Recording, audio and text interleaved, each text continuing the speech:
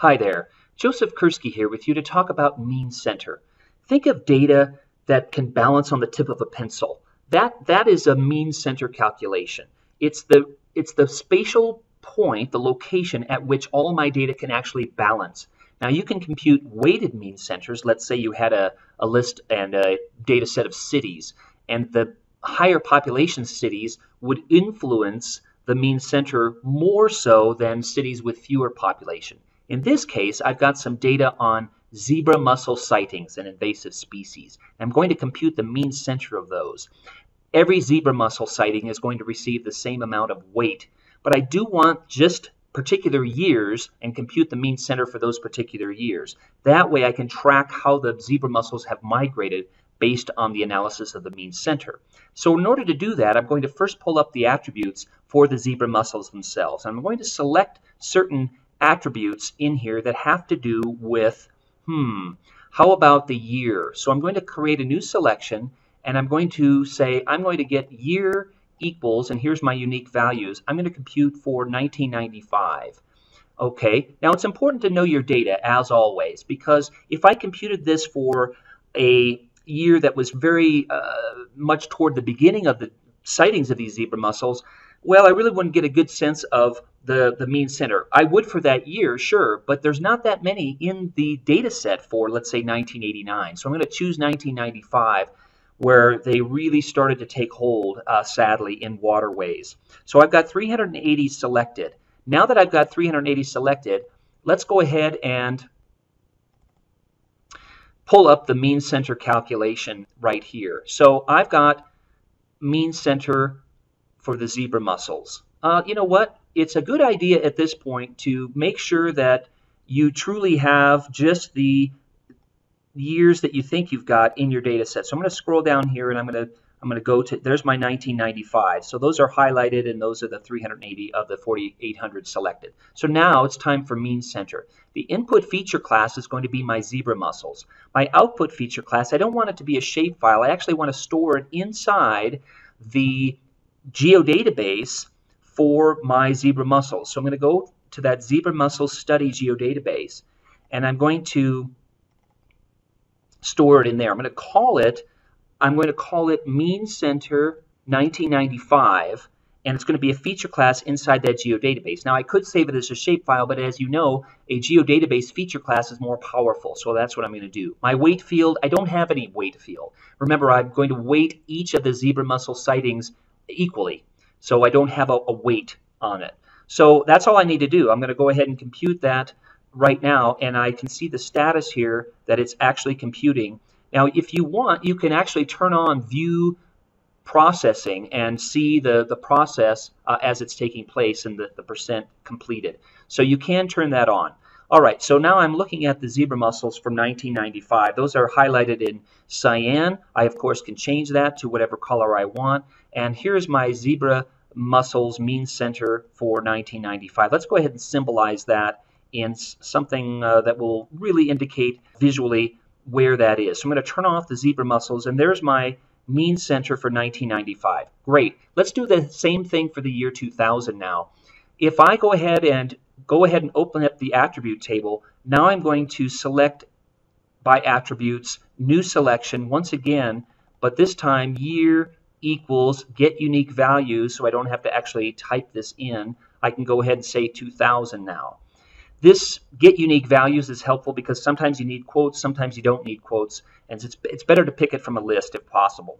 So I'm going to close that. I've got 88 cited here, looks like. Let's go ahead and turn that on. Do I have the year 2000 now? Let's go ahead and scroll down, make sure I've got what I think I'm going to have here.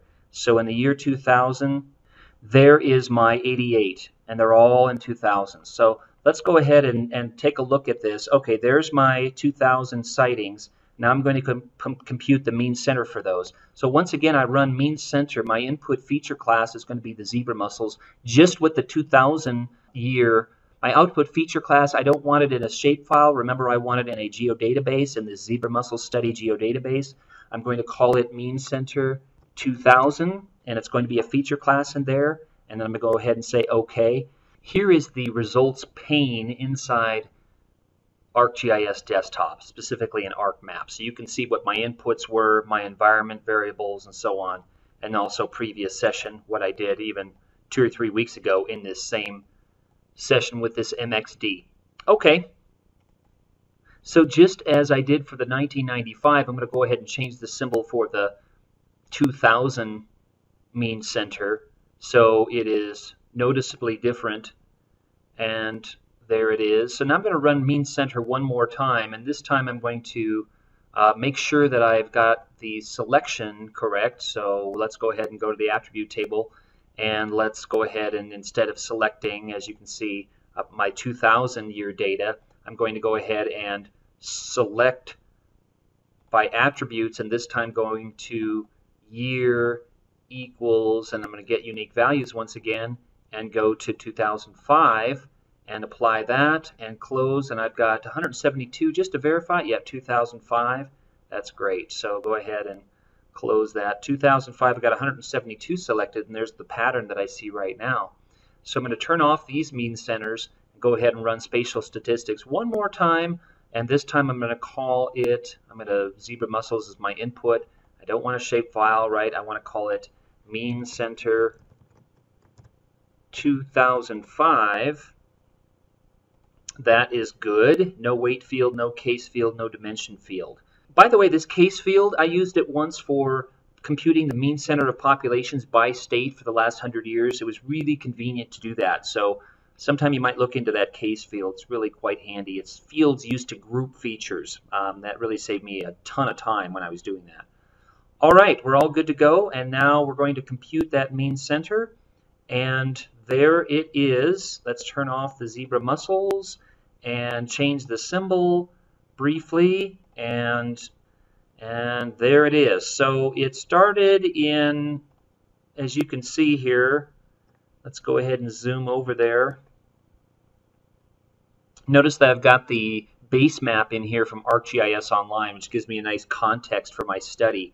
So there's my mean center from 1995. It looks like it was just at the northwest corner of Lake Erie, and then by 2000 it moved up to the center of the mitten of Michigan, and then by 2005 it migrated over to Lake Michigan. So if we look at, in a separate exercise, I also have you create the directional distribution, but if you look at the directional distribution for 1995, you can see that the mean center is the centroid of that directional ellipse, and then by 2000 it was smaller in extent and it shifted in its axes. So that is a really good thing to study in terms of looking at spatial patterns. And then by 2005 it had widened a bit, become a little bit more circular, reflecting that overall pattern of points.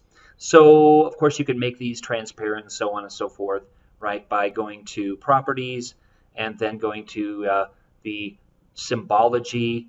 You can do some hatch patterns. You can also go to display here and make this 50% transparent on the display tab. So let's go ahead and turn off these other ones, and this is the one I've made transparent. So that is computing mean center for different years worth of data. Yes, with zebra mussels, but you can use it for other kinds of data that you are computing the mean center. A very helpful tool, very insightful, and I encourage you to give it a try. Thanks.